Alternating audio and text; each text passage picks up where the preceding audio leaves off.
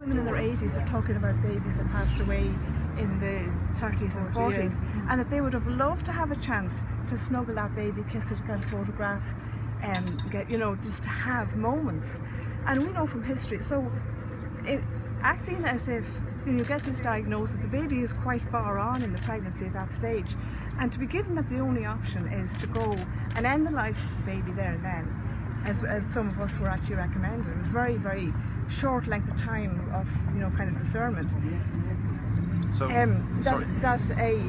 that you can then come back and lift up, that's it now, you're back to where you were before and just get on with your life.